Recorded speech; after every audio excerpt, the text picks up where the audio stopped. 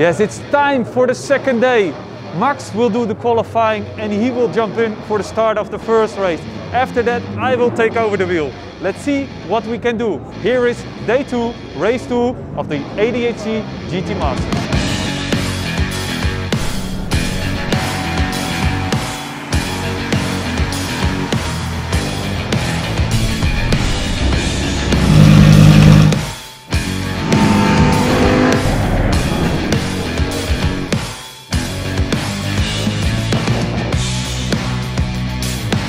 Boxenseitig aufgestellt.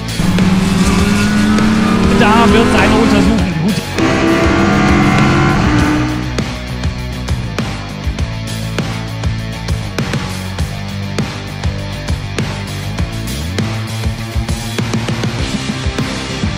Zu vermeiden und Sebastian Morris Daumen hoch.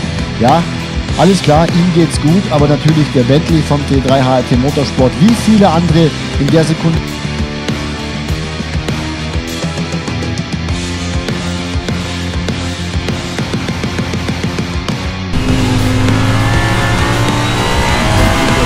Dann auch immer schwerer.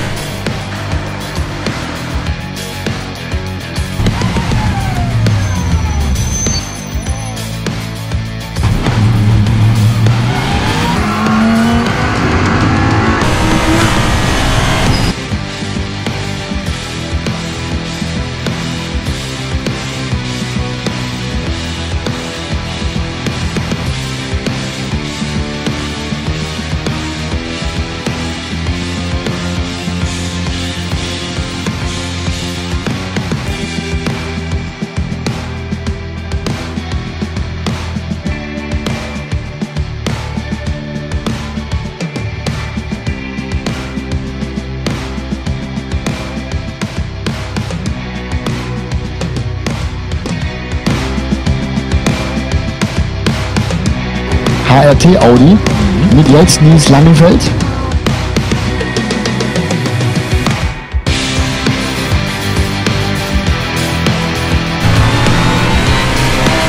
Das Ganze noch einmal.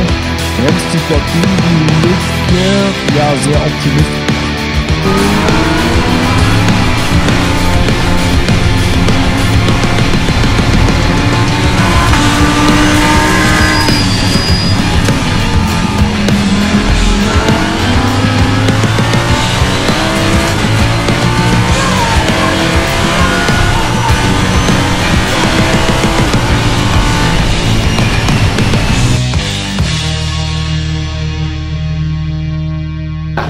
Second race done, really good result after not so well qualifying.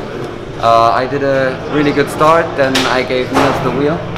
Yeah, exactly, but man, the smile is under our mask, you know, because finally we got a little bit reward for the hard work, especially these guys in the workshop working day and night. I mean, I had to overtake in the last moment the car in front of me, and I did just for the finish line. Yeah, I'm so we happy. were all amazed. The line is upwards every weekend, and now we do the qualifying next weekend good at Red Bull Ring, and then hopefully we can get into the top 10. Yes, for sure. Let's get it.